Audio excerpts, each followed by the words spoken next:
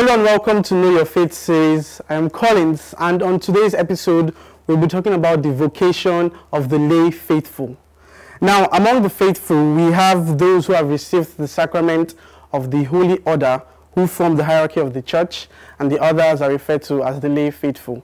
Basically, the non-religious, per se, are those who are referred to the lay faithful. That is you and me if you fall into that category.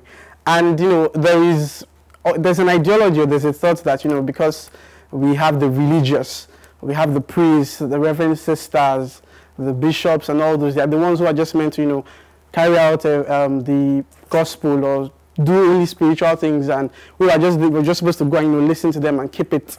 And on another episode, we talked about how important it is to spread the gospel even as a lay faithful. So in today's episode, I'll be giving you the roles of the lay faithful. So the first is, we see this even in 1 Peter 2:5, is a call to holiness, which refers to offering a spiritual sacrifice that is acceptable to God through Christ. And we should do this every day in our lives and in the lives of the other people that we meet. Now, even in our parishes, we have what we call the Parish Laity Council, and it's basically made up of societies or presidents and secretaries of each society, and they come together to form the PLC Council. And their role is basically simple. First of all, they try as much as possible to support the pastor of the church in whatever means necessary.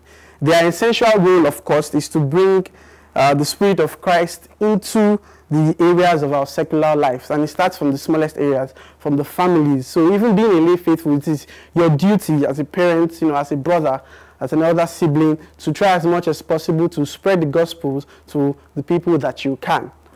Another role is that they act every day as ministers of the faith, which basically backs up the previous one. So meaning that in your everyday life, you must try as much as possible to still show everyone that you're a Christian and you're one who actually practices the faith. It's not just by word, but also by word and deed.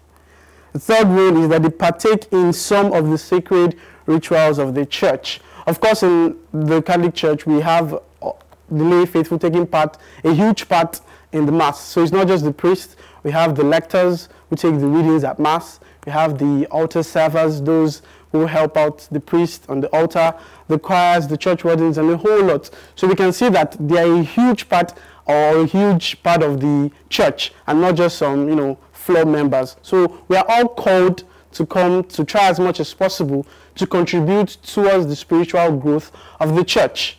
So that's it for today's episode. I hope that you've been able to understand that even as a lay faithful, you can, as much as you can, spread the gospel and share it wherever you are through your words and your deeds. If you know any other role that I probably did not mention, please feel free to add in the comment section. Continue to like, share, and subscribe to our channel at Dominican Media Presents on YouTube. And until I come your way next time, be bold and be Catholic.